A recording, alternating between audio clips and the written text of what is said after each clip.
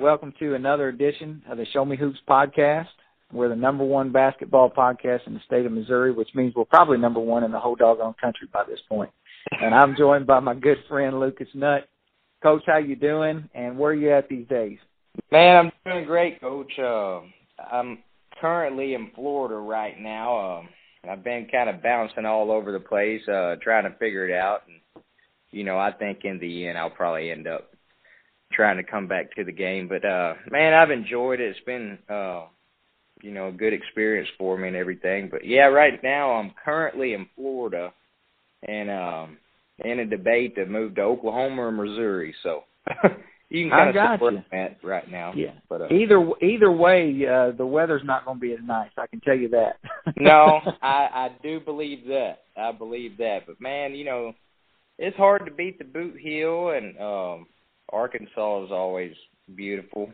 But, yeah, Coach, right now I'm just in Florida, and I'm actually right now at the moment with my dad, and I've been with him for a couple weeks, and it's been good for me to be able to get some time with him and watch Florida State play a little bit, and, you know, it's just, you know, good quality time, Coach, and I think I'm about to go, you know, take another job in Oklahoma, so it just never stops. I'm all over the place, so.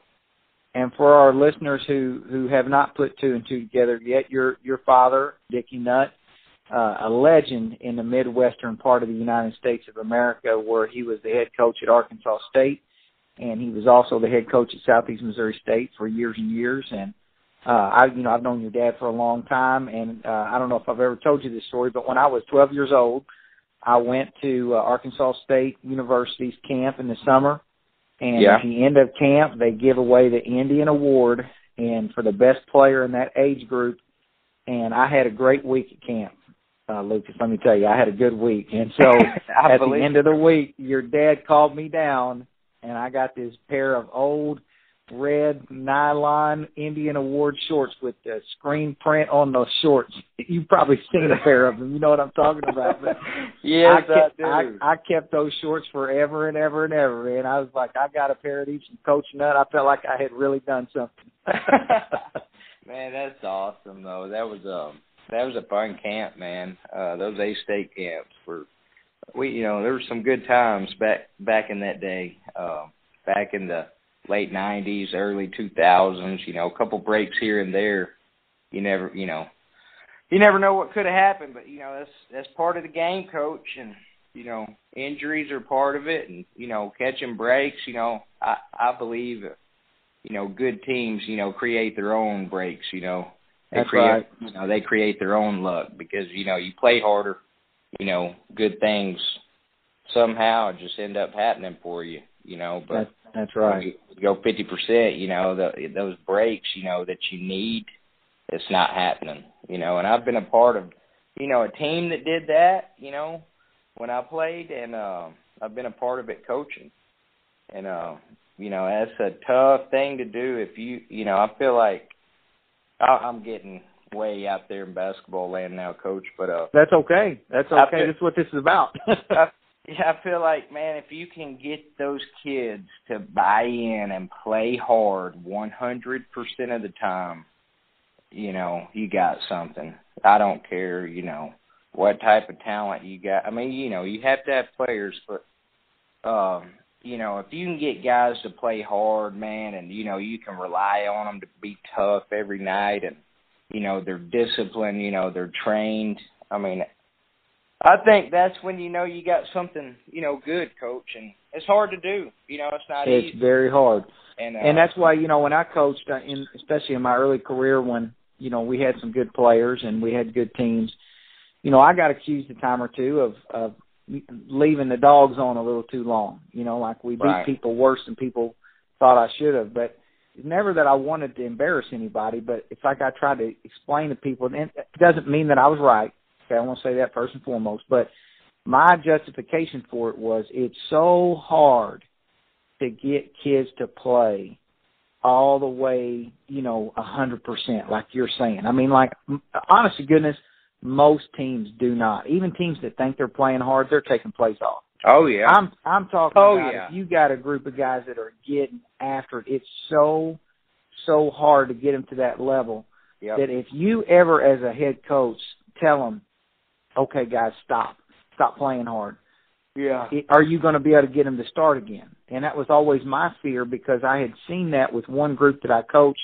Mm-hmm. There was actually, 2003, an experimental rule in the state of Missouri. They took away the running clock. They said, we're not going to have a mercy clock. In the fourth quarter, if you start beating people real bad, we're not going to do it. So, of course, scores that were already going to be lopsided now are way worse because the clock never stopped in the fourth quarter. Mm-hmm. So with that team in particular, there was a lot of nights where I just played the JV the fourth quarter because, you know, if I let those guys in there anymore, I mean, we're a 1A school, so I only had 8 on the varsity to begin with. So, you know, we're playing kids that really didn't even deserve to be in a varsity game in the fourth quarter, but just to keep the score down as much as we could. But I thought that really hurt our first 8 kids that were our main kids, because they got used to just playing 2.5 quarters a night because we were looked at as like the quote-unquote bully, you know. Yeah. And it really hurt our team because, and we ended up losing in the playoffs instead of winning the state title. And I think it was my fault because as a coach, I didn't figure out how to balance that between, you know, keeping my kids on that razor's edge of playing as hard as they can play all the time, while at the same time not being a jerk to the other coach and his team because we were just better, you know. And so I was young. I think I was 23, 24. I was young, and I learned, and I did better after that. Yeah, and it's hard to, you know, justify that because I'm with you, Coach. I mean, I think about it as like, you know, even if you're up 25 points, you know, I think about it as the game is a practice. And, I mean, I want my guys to go hard every possession they play. And, you know, like you said, it's hard to get them to that point. And, you know, if you start to, you know, I mean, it goes both ways. You know, I think people can reasonably expect you as a head coach. They can say to you, did you sub all your players in, and did you stop pressing? If you did those two things, if you let everybody play and you took the press off, then you did everything you could do as a coach. There was a famous book that came out years ago about Arnold Ryan, who was the head coach at Puxico back in the 50s. He's the guy who was the architect of the original run and gun fast break in the Midwestern United States. That's where the Cookson boys played. That's where the whole Scott County, all that stuff came from Puxico. And Arnold Ryan got accused of running the score up a lot when he was coaching, and he had a famous quote that I loved in that book. He said, I can only coach one team. You know, like I can't coach your team and my team. I can only worry about if we're getting better or not, you know. And I always tried to take that approach, you know, because my teams weren't always that good. And I always took that approach. I remember one night we were playing Dexter, and my good friend Daniel Sexton was coaching at Dexter. It was a JV game, and they're just killing us at halftime. We're down about 25 or 30 at half. Okay. And we start the second half, and, of course, they were running a 2-2-1 press or just eating our lunch. So at halftime, that's all I talked about was how to break the press because we couldn't break it.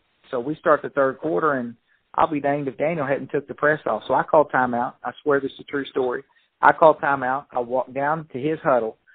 You should have seen the shock on his face when he looked up and I was in their huddle. And I said, Daniel, what are you doing? Put the press back on. And he's a nice guy. He's like, oh, David, I can't do that. And I said, no, I'm being serious. You guys, I need you to press us hard. That's the only way we're going to get better is if we learn how to break it, you know. And so he said, okay, you know, if you say, and I told him, I said, if anybody in this gym complains, I will go up in the bleachers and tell them to shut up. Because I'm not worried about the score. I'm worried about if we're getting better or not. Right. So he put the press back on. I walked down there, and we ended up losing by about 25 or 30. We did a lot better in the second half. So they beat us, but that group of kids went to the Final Four 3 out of 4 years. You know, like, so instead of crying about the score one night, I was worried about my kids getting better. Better. And so, you know, everybody who always said I was the bully beating everybody bad, hey, I've been on the other side of it too. Oh, yeah. And when I was on the other side of it, all I was worried about was my team and getting better because back to Arnold Ryan's quote, I can only coach one team. I can't worry about the other guy's team, you know. Right.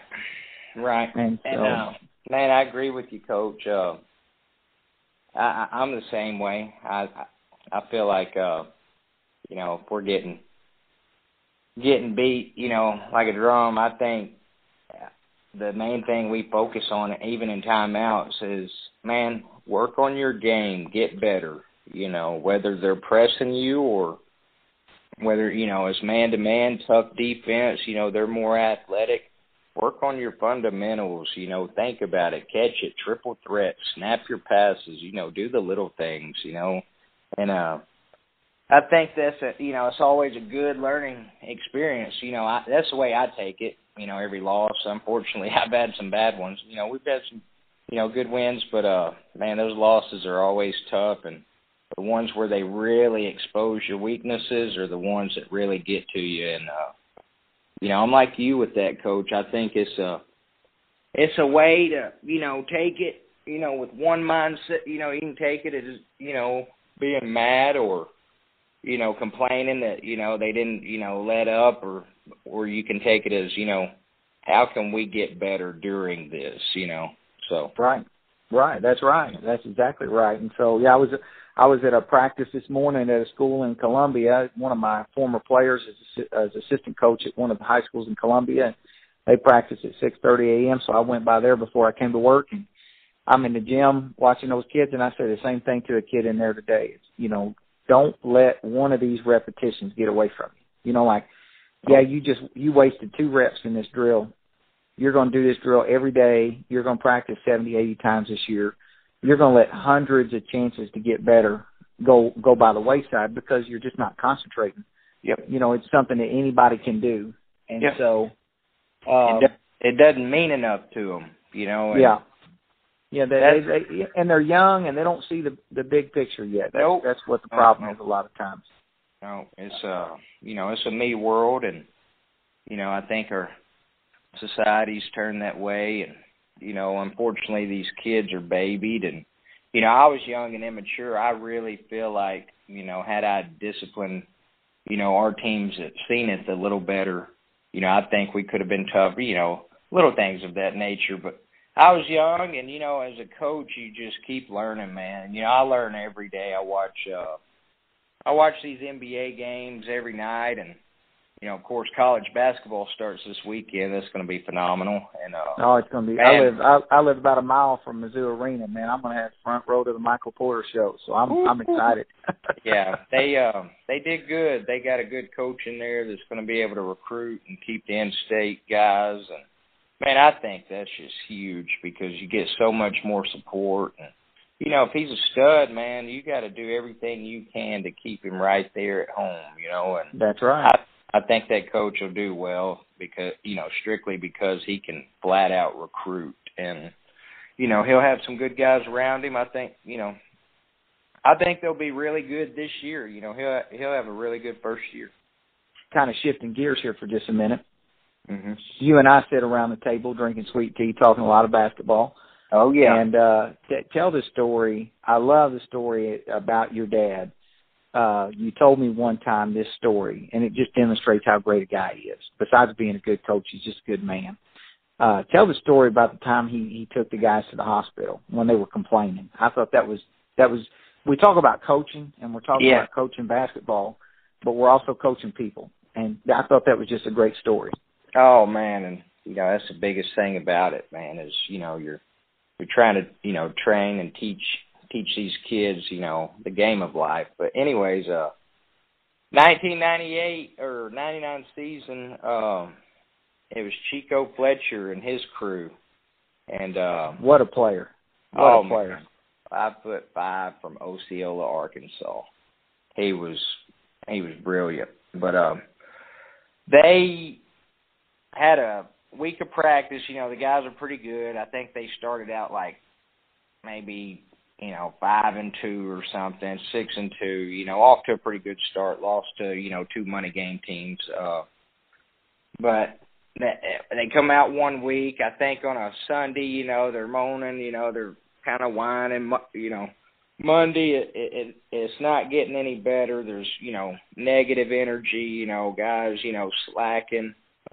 Tuesday, you know, they're complaining, coach, man, again, you know, just little things of that nature. And I think it was Tuesday or it was either a Tuesday or a Wednesday after practice. He said, "All right, guys." He calls them in. We're going to go on a field trip tomorrow. These guys are like, field trip.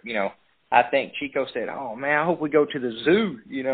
And I think one of the other guys, man, I wonder where he's taking us. All fired up, thinking, it's a field trip. These guys are young guys still in college, and they're getting all fired up. Well, they left, I think, at 8 a.m. the next morning, Coach, and got on the bus, and I went with them. And, man, it was unbelievable because, my dad's quiet. He's quiet. And the guys are getting on the bus, all excited, in good spirits, thinking they're going to, I guess go to the zoo or something. Well, little did they know, man, we showed up, in Memphis, pulled into the children's hospital over there, and man, we went in there, and those guys, man, they got off that bus. They were quiet, some of them were kind of mumbling some things, and we get inside the hospital, and we see the first mama who's, man, been in there with her sick daughter for 7 years, with cancer, and just the girl's been in and out of a coma, and the mom just sat with her in there for 7 straight years. We walked to that room. The next room, we go into a room, and, this little kid, I think, had his, he had a sickness with a amputation, and, man, poor guy, he just looked at one of our guys and said, if I could just be as tall as you and play basketball like you, just little things like, I mean, it was just unbelievable. And I mean, we all have, goosebumps, just can't imagine, just the magnitude of, what people have to go through living with a family member, that has to deal with that. And, just room to room, children's just, I mean, sick, and they've been in a, bed for 2 or 3 straight years in that hospital, just, fighting every day. And boy, we stayed there for about an hour. We signed some autographs, or they did, and I'm saying me, but I think I was 8 years old, around 200. Man, we Coach, it was an unbelievable experience. That they got on that bus, and I mean, you could hear a pin drop. And my dad looked back, and I remember him saying, he said, "I don't want to hear any more complaining around me." And man, I don't think there was a word said the whole ride home. And they went on that year to, go to the NCAA tournament, led by Chico Fletcher. And I think that was a game changer, because from that day forward, man, they went to work. And, that's what makes all that, because, in the big scheme of things, Coach, we love winning. We hate to lose, more than we like winning. But that's right, Coach, it's all about teaching those kids, man, and, try to train, hey, it helps teach myself, nobody's perfect, and, man, if we all as individuals try to better, do better, become better people every day, that's all you can ask for. And that's what you want to teach the kids, and even the college kids, Unfortunately, this is way off topic, but we send our college teams all the way to China to go play ball. My goodness, thinking, man, you're putting these kids in a position, they're still 18, 19 years old. They can't, be walking around a big city, they've never, unfamiliarity, and, be out there with no they still don't have that, maturity, I think, to, be able to do all that. But that's way off topic, just talking college ball. Yeah. But no, I agree with you. And that story, man, it gives me goosebumps every time you tell it, because, it's kind of the whole point of my website, Just Win Today. And, it's not about, maybe winning and losing per se, is it just trying to find the meaning, don't miss the lesson, basically. You could have just had the worst day of your life, But, there's something today that happened that if you can hang on to that one thing and say, you know what, today was a bad day, but this one good thing happened, and I'm going to focus on that because that was the best part of my day. And so I'm going to take that with me, and I'm going to turn that into a win. Or saying, today it didn't go the way I wanted it to, but, I learned the right way to do it now, and I'm going to apply that tomorrow. Well, then you know what? Today wasn't a loss; it was a win. And so, that's my whole mentality. Is it's not nobody goes undefeated in life. Nobody, And I've had bad days. You've had them. We've all had them, But it's about trying to take a step back and have some perspective. How good could you live your life if you could live it backwards and go back and correct your mistakes? That's all of us, right? Yep. But it's kind of like, we don't get to do it that way. So the best thing we can do is try to find out what part of today was a win and then take it with us tomorrow and try to do it again. Absolutely, Coach. Absolutely. That's what it's about. That's what it's all about, Coach.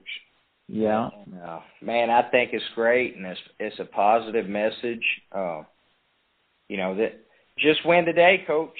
That's it. It's a positive vibe, and man, I look at you as a man, an unbelievable coach and an unbelievable friend, man. You've been good to me, and you've been a good mentor, and this is a positive vibe. So, Coach, man, more power to you, and I appreciate you having me on, Coach.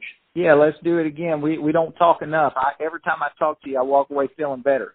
So, talking to you is a win. Let's do this again. Coach, I appreciate it, Coach. Have a good one, Coach. Stay in touch, buddy. Same to you. Yes, sir. Okay, bye-bye.